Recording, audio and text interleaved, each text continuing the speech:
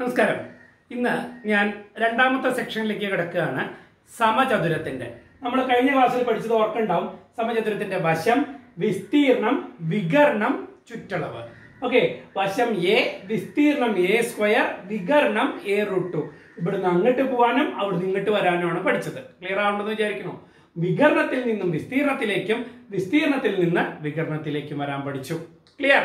Okay, ഇന്ന് ഞാൻ പഠിപ്പിക്കാൻ പോകുന്നത് മറ്റൊരു ഭാഗമാണ്. ചോദ്യം കാണുമ്പോൾ തന്നെ നമുക്കറിയാം എന്താ നമ്മുടെ ചോദ്യം. ഒരു സമചതുരത്തിന്റെ വികർണത്തിന്റെ നീളം 10 സെന്റിമീറ്റർ ആയാൽ. ക്ലിയർ? അപ്പൊ തന്നെ ആലോചിച്ചു. A√2 സമം 10, A സമം 10/√2, A സ്ക്വയർ സമം 100/2 50 ആണ്. അതിന്റെ അകത്ത് A കണ്ടുപിടിക്കാം. √2 ദാറ്റ് ഈസ് 1. അതും കൂടി അതിന്റെ കൂടെ ഗുണിച്ച ഒരു മെത്തേഡ് കാണിച്ചു തന്നിട്ടുണ്ടായിരുന്നു. അത് ഓർക്കണുണ്ടാവും വിചാരിക്കണോ? ഞാൻ ഈ ക്ലാസ്സിൽ പഠിപ്പിക്കാൻ ഉദ്ദേശിക്കുന്നത് അതല്ല. കേട്ടോളൂ. ഒരു സമചതുരത്തിന്റെ വികർണത്തിന്റെ നീളം 10 സെന്റിമീറ്റർ ആയാൽ ഇതിന്റെ 4 മൂലകളും ഉൾക്കൊള്ളിച്ചുകൊണ്ട് നിർമ്മിക്കാവുന്ന വൃത്തത്തിന്റെ വിസ്തീർണം. സമ്മതിച്ചോ? സോ ഇവിടെ എന്താ ചോദിച്ചേ? ഈ 4 മൂലയുണ്ടല്ലോ, അത് ഉൾക്കൊള്ളിച്ചുകൊണ്ട് നിർമ്മിക്കാവുന്ന ഒരു വൃത്തം. നിങ്ങൾ ആലോചിച്ച് നോക്കോ, ഈ 4 മൂലയും ടച്ച് ചെയ്തുകൊണ്ട് ഒരു വൃത്തം വരയ്ക്കുകയാണ്. മനസ്സിലായില്ലേ? അതിന്റെ വിസ്തീർണം ഒന്ന് ആലോചിക്കോ നിങ്ങള്.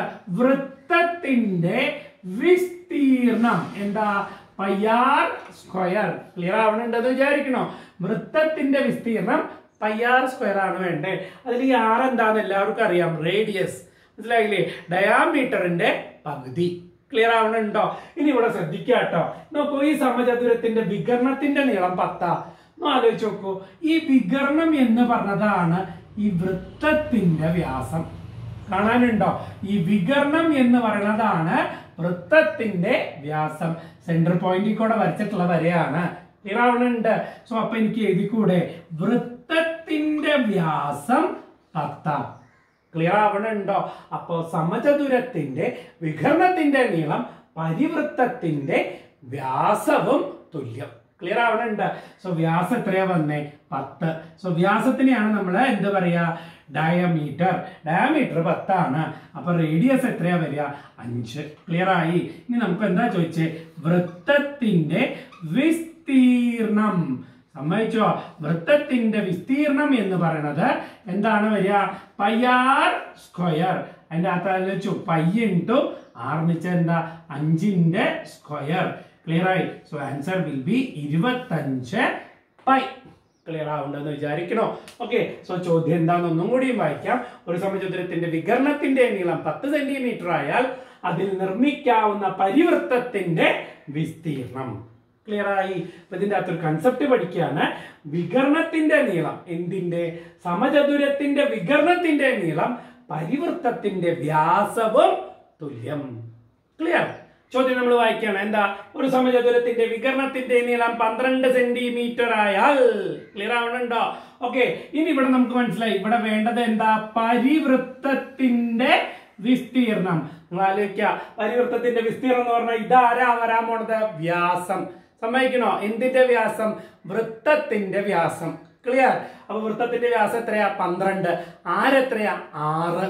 ക്ലിയർ ആവണുണ്ട്? 6ന്റെ സ്ക്വയർ എത്രയാ? πr സ്ക്വയർ ആണ് വരേണ്ടത്. അപ്പൊ 6ന്റെ സ്ക്വയർ എത്രയാ? 36 π. എന്റെ ചോദ്യം അതല്ല, ഇതാണ് എന്റെ ചോദ്യം. ഇപ്പൊ ചോദ്യം അങ്ങോട്ട് മാറി. എന്താ ചോദ്യം? ഒരു സമചതുരത്തിന്റെ വികർണത്തിന്റെ നീളം 12√2 ആയാൽ, ഒരു സമചതുരത്തിന്റെ വികർണത്തിന്റെ നീളം 12√2 ആയാൽ അതിന്റെ 4 മൂലകളും ഉൾക്കൊള്ളിച്ചുകൊണ്ട് നിർമ്മിക്കാവുന്ന വൃത്തത്തിന്റെ വിസ്തീർണം. ക്ലിയർ ആയില്ലേ? ഇപ്പൊ നോക്കൂ, വ്യാസം എന്ന് പറഞ്ഞത് ആരാ? 12√2. അപ്പൊ ആരം എന്ന് പറയുന്നത് ആരായിരിക്കും? 6√2. വ്യത്യാസമൊന്നുമില്ല, റൂട്ട് കൂടെ കൊണ്ട് കിടക്കണം. അപ്പൊ ഇനി എന്താ വേണ്ടേ? വൃത്തത്തിന്റെ വിസ്തീർണം. എങ്ങനെ കണ്ടുപിടിക്കുക? πr square. അപ്പോൾ എന്താ വരിക? π × 6√2ന്റെ സ്ക്വയർ. അപ്പൊ എന്താ വരിക? 36 × 2 π. That is 72 π. Clear ആവണുണ്ടോ? Okay, so ഈ വിസ്തീർണങ്ങളൊക്കെ വരുമ്പോ സെന്റിമീറ്റർ ആണെങ്കിൽ സെന്റിമീറ്റർ സ്ക്വയർ ആയി മാറും. ക്ലിയർ ആയില്ലേ? ഇത് സെന്റിമീറ്റർ ആണെങ്കിൽ വിസ്തീർണം വരെ എന്താ? Centimetre square. ക്ലിയർ ആയെന്ന് വിചാരിക്കട്ടെ. അപ്പൊ നേരത്തെ ചോദ്യം ഈ ചോദ്യം തമ്മിലുള്ള വ്യത്യാസം എന്താ? നേരത്തെ ഇവിടെ 12 മാത്രവും ഇപ്പോഴതോ 12√2. ഒറ്റ കാര്യം നമ്മൾ മനസ്സിലാക്കണുള്ളൂ. സമചതുരത്തിന്റെ വികർണം എന്ന് പറയുന്നത് വൃത്തത്തിന്റെ വ്യാസവും തുല്യം. എന്ത് വൃത്തത്തിന്റെ? പരിവൃത്തത്തിന്റെ വ്യാസവും തുല്യം. ക്ലിയർ ആയി എന്ന് വിചാരിക്കട്ടെ. അടുത്തിട്ട് ഇതിന്റെ വികരണത്തിന്റെ നീളം 12 സെന്റിമീറ്റർ. അപ്പൊ തന്നെ നമുക്ക് ആലോചിക്കാം, വിസ്തീർണം കണ്ടുപിടിക്കാം, പരിവൃത്തത്തിന്റെ വിസ്തീർണം കണ്ടുപിടിക്കാം. പക്ഷെ എന്റെ ചോദ്യം എന്താണെന്നറിയോ? ഇതിൽ അന്തർലേപനം ചെയ്യാവുന്ന ഏറ്റവും വലിയ വൃത്തത്തിന്റെ വിസ്തീർണം, അപ്പൊ ഇതിന്റെ ഉള്ളിൽ വരയ്ക്കാവുന്ന ഏറ്റവും വലിയ വൃത്തത്തിന്റെ വിസ്തീർണമാണ്. ഒന്ന് ആലോചിച്ചോക്കൂ, ഇതിന്റെ ഉള്ളിൽ വരയ്ക്കാവുന്ന ഏറ്റവും വലിയ വൃത്തം എന്ന് പറഞ്ഞാൽ അത് ഇതായിരിക്കും. ക്ലിയർ ആവണുണ്ടോ? അതിന്റെ ഉള്ളിൽ നിർമ്മിക്കാവുന്ന വൃത്തത്തിന്റെ വിസ്തീർണം. ഉള്ളിൽ ഒരു വൃത്തം വരച്ചിട്ടുണ്ട് കേട്ടോ. നിങ്ങൾ നോക്കൂ, ഇവനെ ഒരിക്കലും വ്യാസമായിട്ട് എടുക്കാൻ സാധിക്കില്ല. മനസ്സിലാവണുണ്ടോ? എന്താ കാരണം? വ്യാസം നിച്ച വൃത്തത്തിന്റെ പുറത്തേക്ക് പോകാൻ പാടുവോ? ഇല്ല. നിങ്ങളൊന്ന് ആലോചിച്ച് നോക്കൂ. അപ്പൊ ഇവനെ വ്യാസമായിട്ട് എടുക്കാൻ പാടില്ല. ഞാൻ അതിനൊന്ന് കാണിക്കാൻ വേണ്ടിയിട്ടാട്ടോ ഒരെണ്ണം കൂടി അങ്ങോട്ട് വരയ്ക്കുകയാണ്. നിങ്ങൾ ശ്രദ്ധിച്ചോളൂ, ഇതിന്റെ ഉള്ളിൽ ഒരു വൃത്തം വരച്ചു. ആലോചിക്കാട്ടോ, ഈ വൃത്തത്തിന്റെ വ്യാസം ഇതായിരിക്കും. ഒരിക്കലും ഇങ്ങനെ വരയ്ക്കണതായിരിക്കില്ല. ഇങ്ങനെ വരയ്ക്കണതല്ല എന്ന് പറയാൻ കാരണം എന്താ? ഇതിവിടെ പുറത്തേക്ക് പോവുകയാണ്. സോ ആരായിരിക്കും വ്യാസം? ഈ നീളമായിരിക്കും വ്യാസം. ഈ നീളം തുല്യമാണ് വശത്തിനോട്. സോ ഇതല്ല വൃത്തത്തിന്റെ വ്യാസം, ഇതാണ് വൃത്തത്തിന്റെ വ്യാസം. അപ്പൊ ഇതെങ്ങനെയാ കണ്ടുപിടിക്കുക? നിങ്ങൾ ആലോചിക്കും, വികരണത്തിന്റെ നീളല്ലേ 12. അപ്പൊ ആലോചിക്കുക, വികരണത്തിന്റെ നീളം 12 ആയാൽ ഒന്ന് ആലോചിക്കൂ. അപ്പൊ നമ്മൾ ആലോചിച്ചു, വികരണത്തിന്റെ നീളം 12. അപ്പൊ ആലോചിക്കൂ, വശം ആരാ വരിക? 12/√2. ക്ലിയർ ആവണില്ലേ? ഇങ്ങനെ വരുമ്പോഴാണ് നമ്മൾ എന്ത് ചെയ്തത്? √2/√2. എന്തിനാ ഇവിടെ √2/√2 ഇട്ടെ? ഇങ്ങനെ ഇട്ടാൽ √2/√2 1 ആണ്. അപ്പൊ ആലോചിക്കും, ഇതിനെ 1 കൊണ്ട് ഗുണിച്ച ബലാണ്. അപ്പൊ ആലോചിക്കുക, 12√2/√2 അപ്പൊ ഇത് വെട്ടിക്കളയുമ്പോ 6. പലപ്പോഴും വിചാരിക്കുന്നത് എന്തിനാ ഇപ്പൊ √2 √3 ഇടായിരുന്നില്ലേ? നമ്മുടെ ആവശ്യങ്ങളനുസരിച്ച് നമ്മൾ മാത്സിനെ അഡ്ജസ്റ്റ് ചെയ്തതാ. നിങ്ങൾ ആലോചിക്കും, √2/√2 എന്ന് വെച്ചാൽ 1. √2 × √2 എടുത്താൽ അത് 2 ആയിട്ട് എടുക്കാൻ പറ്റും. അതുകൊണ്ടാണ് ഇങ്ങനെ ഒരു കൺസെപ്റ്റ് കൊടുത്തത്. സോ ഇവിടെ വെട്ടിക്കളയുമ്പോ 6√2 വന്നു. So A = 6√2. നിങ്ങൾ ആലോചിക്കുക, അന്തർലേപനം ചെയ്ത വൃത്തത്തിന്റെ വ്യാസാണ് ആര് വരുന്നത്? 6√2. ക്ലിയർ ആവണുണ്ടോ? അപ്പൊ എനിക്ക് ഇവിടെ എഴുതിക്കൂടെ? അന്തർലേപനം ചെയ്ത വൃത്തത്തിന്റെ വ്യാസമാണ് ആര്? 6√2. അപ്പൊ ആരം ആരാ വരാൻ പോണത്? ഇതിന്റെ പകുതി 3√2. ക്ലിയർ ആവണുണ്ടോ? ഇനി വിസ്തീർണമാണ് ചോദിച്ചാൽ എന്താ ഫോർമുല? πr². സോ π × r എത്രയാ? 3√2². അപ്പൊ എന്താ വരിക? 3ന്റെ സ്ക്വയർ 9 × 2 π. സോ 18 π. അതാണ് ഉത്തരം വരിക. ഒന്നുകൂടി തുടക്കം തൊട്ട് പറയട്ടെ. വൃത്തത്തിന്റെ വ്യാസം ഇതാണ് വരിക. ഇതാന്ന് വെച്ചാൽ ആരാ? വശം. അപ്പൊ നമുക്ക് തന്നിരിക്കുന്നത് ആരെയാ? വികരണത്തിനെ. സോ വികരണം തന്നാൽ A√2 ആണ് 12. അപ്പൊ A എന്ന് പറഞ്ഞാൽ 6√2 ആണ്. കണ്ടുപിടിക്കാനുള്ള രീതി ഓർമ്മയുണ്ട്? കഴിഞ്ഞ സെക്ഷൻ എടുത്തു നോക്കുക. പാർട്ട് 1 ഇതിന്റെ ഒക്കെ ഡീറ്റെയിൽസ് കൊടുത്തിട്ടുണ്ട്. സോ A എന്ന് പറഞ്ഞാൽ ആരാ? 6√2. അപ്പൊ A എന്ന് വെച്ചാൽ എന്താ വരാൻ പോണത്? വശം. വശം എന്ന് ചെയ്താൽ അന്തർലേപനം ചെയ്ത വൃത്തത്തിന്റെ വ്യാസ. അപ്പൊ അന്തർലേപനം ചെയ്ത വൃത്തത്തിന്റെ വ്യാസം എത്രയാ വന്നേ? 6√2. ആരെത്രയാ? 3√2. വിസ്തീർണല്ലേ ചോദിച്ചത്? πr². സോൾവ് ചെയ്തു, യു ഗെറ്റ് ആൻസർ. ക്ലിയർ ആയെന്ന് വിചാരിക്കട്ടെ. അപ്പൊ നമ്മളിപ്പോ പറഞ്ഞ കൺസെപ്റ്റ് ഒന്നും കൂടിയും പറയട്ടെ. പരിവൃത്താണെങ്കിൽ വികർണായിരിക്കും വ്യാസം. അന്തർലേപനം ചെയ്ത വൃത്താണെങ്കിൽ വശമായിരിക്കും വ്യാസം. അത് ഓർക്കാൻ ഒറ്റ കാര്യമുള്ളൂ. നിങ്ങളൊന്ന് ശ്രദ്ധിച്ചു വരച്ചു നോക്കിയാൽ നമുക്ക് മനസ്സിലാവും. ഇതിന്റെ പുറത്താണ് ഒരു വൃത്തം വരയ്ക്കുന്നത്. സമ്മതിച്ചോ? പുറത്ത് വൃത്തം വരയ്ക്കുമ്പോൾ ഈ വശം എന്നുള്ളത് ഇതിൽ മുട്ടണില്ല. സോ അതല്ല, ഇതിൽ മുട്ടണതാണ് വരേണ്ടത്. അപ്പൊ ആരാ വരിക? വികർണം. പരിവൃത്തത്തിന്റെ വ്യാസം വികർണായിരിക്കും. നിങ്ങളൊന്ന് ആലോചിച്ച് നോക്കൂ. അന്തർലേപനം ചെയ്ത വൃത്താണ് എന്ന് വിചാരിക്കുക. അന്തർലേപനം ചെയ്ത വൃത്തത്തിൽ ഇതല്ലേ മുട്ടണത്? ഇവിടെ മുട്ടണില്ല, 4 മൂലയിലും മുട്ടില്ല. സോ ഇവിടെ വരാൻ പോണത് ആരാ? വശം. അപ്പൊ അത് മനസ്സിൽ നല്ലോണം ഓർക്കുക. എന്താ? പരിവൃത്തം എന്ന് പറഞ്ഞാൽ വികർണവും അന്തർലേപനം ചെയ്തു എന്ന് പറഞ്ഞാൽ വശവും. വരച്ചു നോക്കിയാൽ മതി, നമുക്ക് മനസ്സിലാവും. ക്ലിയർ ആയില്ലേ? വശം തന്നാലും വികരണം തന്നാലും സോൾവ് ചെയ്യാനുള്ള മെത്തേഡ് നമ്മൾ പറഞ്ഞിട്ടുണ്ട്. ക്ലിയർ ആവണുണ്ടോ? അപ്പൊ നമ്മൾ ആലോചിക്കുക, വ്യാസം കണ്ടുപിടിച്ച് ആരം കണ്ടുപിടിച്ച് വിസ്തീർണം കണ്ടുപിടിക്കുക. ഇതാണ് മെത്തേഡ്. ക്ലിയർ ആയെന്ന് വിചാരിച്ചോട്ടെ. ഓക്കെ, ഞാൻ 2 പ്രോബ്ലം ഒരുമിച്ച് എഴുതാം. നിങ്ങളൊന്ന് ആലോചിച്ച് നോക്കൂ. ചോദ്യം ബോർഡും വേണ്ട, നമുക്കൊന്ന് ശ്രദ്ധിച്ചു നോക്കിയാലോ. ഇവിടുത്തെ ചോദ്യം എന്താ പറഞ്ഞേ? ഒരു സമചതുരത്തിന്റെ വികർണത്തിന്റെ നീളം 16 സെന്റിമീറ്റർ ആയാൽ അതിന്റെ പരിവൃത്തത്തിന്റെ വിസ്തീർണം. മനസ്സിലായി? ഇവിടുത്തെ ചോദ്യം എന്താ?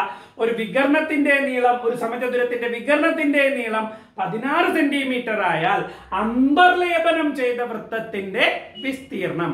രണ്ട് ചോദ്യങ്ങളാ കിടക്കണേ. ഒന്നെന്താ? പരിവൃത്തത്തിന്റെ, ഒന്നോ അന്തർലേപനം ചെയ്ത വൃത്തത്തിന്റെ. നമുക്കൊന്ന് കണ്ടുപിടിക്കാം. നിങ്ങളൊന്ന് ആലോചിക്കോ, ഇത് പരിവൃത്തം. നോക്കൂ, വൃത്തത്തുമ്പോ മുട്ടിയിരിക്കുന്നത് വികർണാണ്. സോ നമുക്ക് എന്ത് എഴുതാം?